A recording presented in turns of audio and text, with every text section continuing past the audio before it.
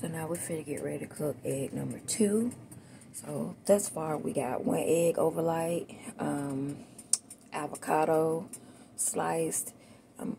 I didn't realize this avocado was about to go bad, and I did feel like making any guacamole today. So we're gonna use half of this avocado for this morning's breakfast and the other half for maybe a snack later on. So we got egg number 2 on. And I always cook mine on like 5 or 6 on one side, then I flip it and cook it on a little bit higher because I don't like my eggs cooked. I'll stomach a scrambled egg, but I don't prefer a scrambled egg. I really enjoy sunny side up or overnight.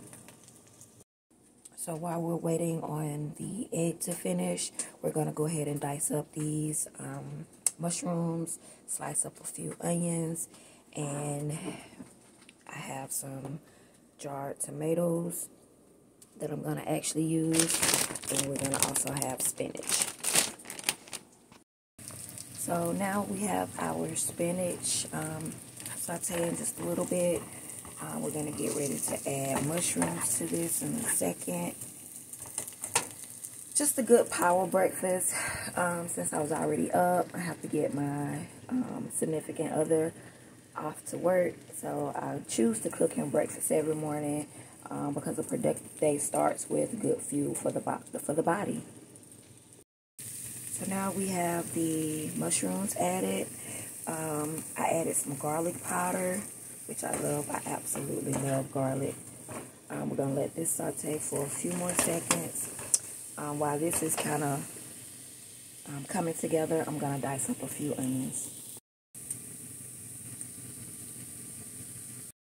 Now that we have this complete, we're going to go ahead and transfer this over to the eggs, and then we're going to heat up a few tomatoes.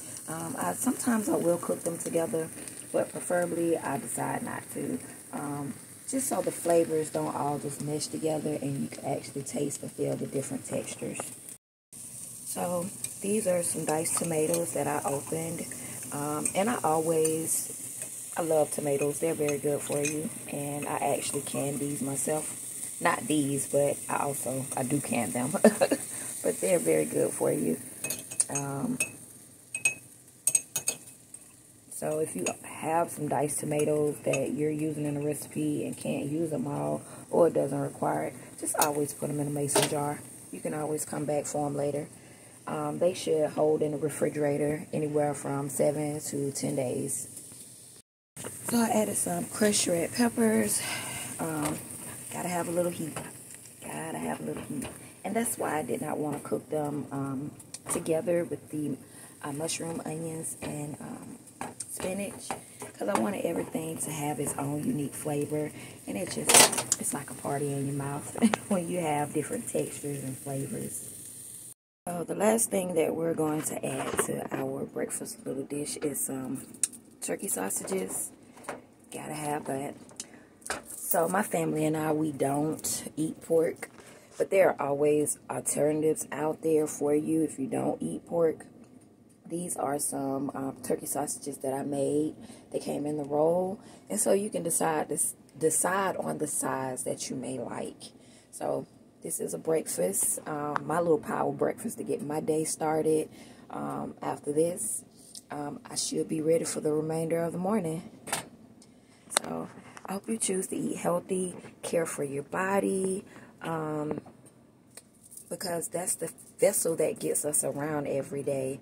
And so we have to take care of it. So I hope everyone has a great morning.